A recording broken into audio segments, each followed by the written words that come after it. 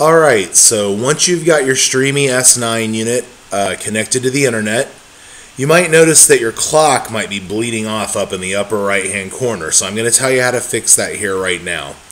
What you want to do is you want to go over here to Settings and you want to click OK. Then you're going to click OK again on General Settings.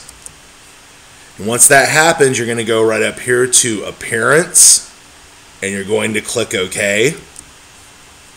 Then you need to right click over to the skin, come down to the adjustments, and right here you'll see the zoom button.